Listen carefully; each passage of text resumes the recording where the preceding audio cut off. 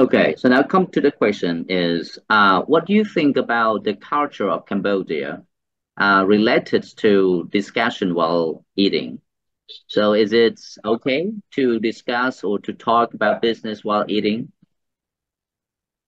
I think that it's okay um because people in Cambodia, when they want to talk about their business, they always um talk it while they eating lunch or their dinner. That's all. Sorry, say again. They often what? Um, I think it's okay because people in Cambodia, when they want to talk about their business, they always talk it while they are eating. Yes, or um they always talk it at the restaurant or coffee shops. That, Okay, so at home or in the restaurants, they talk about business is okay. Mhm. yeah. Okay, so if you were business women, and what should you do to avoid misunderstanding, to avoid cultural misunderstanding? Um, Let me think. Um, if I am a business people a person, um, I should go to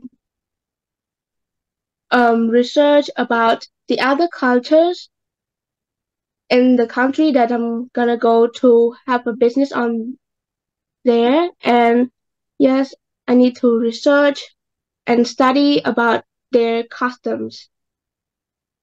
That's all. Okay, good job. Yeah.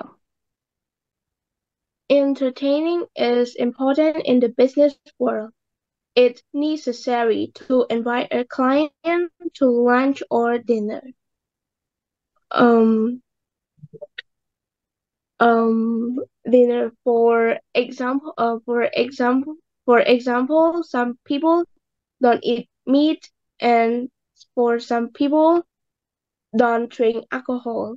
Mhm. In the West, people eat with knife and forks, and in the East, they eat with chopsticks. Mhm.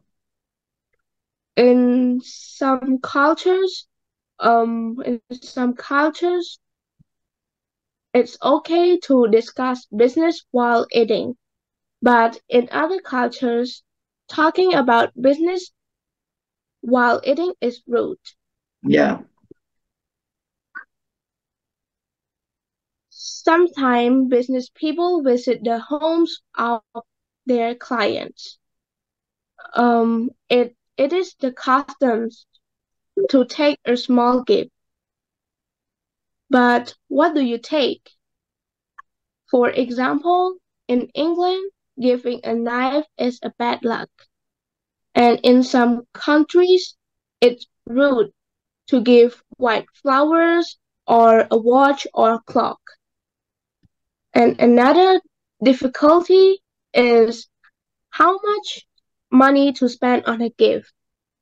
If you spend only a little money, you might appear stingy. But if you spend too much, the gift might look like a bribe. Mhm.